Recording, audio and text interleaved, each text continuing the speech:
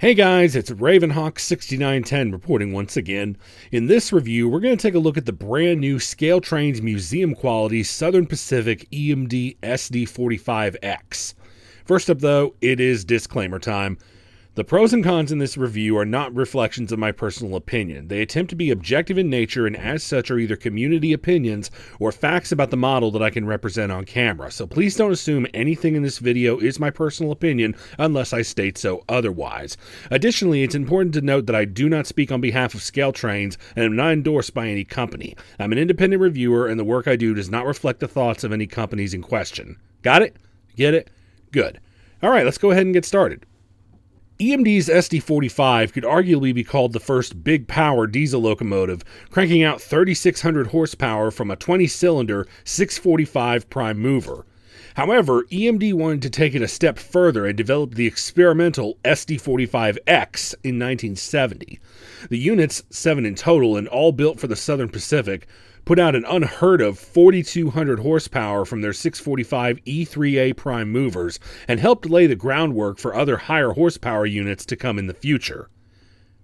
The SD45X was announced as the third museum quality locomotive from Scaletrains in August of 2023 and were delivered the following year in September of 2024. The models come in both DCC ready and ESU lock sound DCC and sound on board equipped models.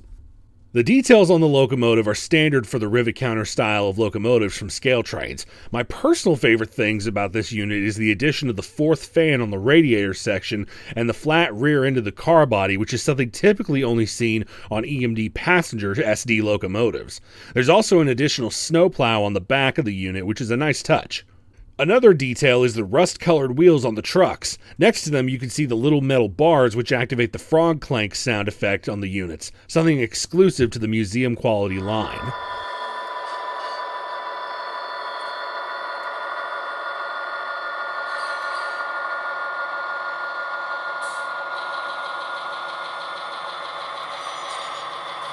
All units feature LED lighting which include the headlight on function 0, Mars light on function 6, and the color-changing class lights on function 5, which cycle from white, green, red, and off.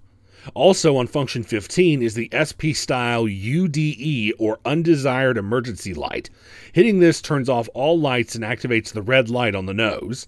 The cab light and control stand lights are also museum quality features seen previously on the SDL39 and the Big Blow turbine.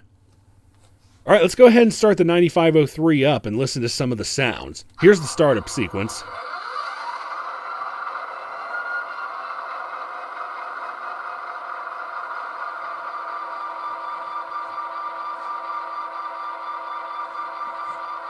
Here's the horn and the bell.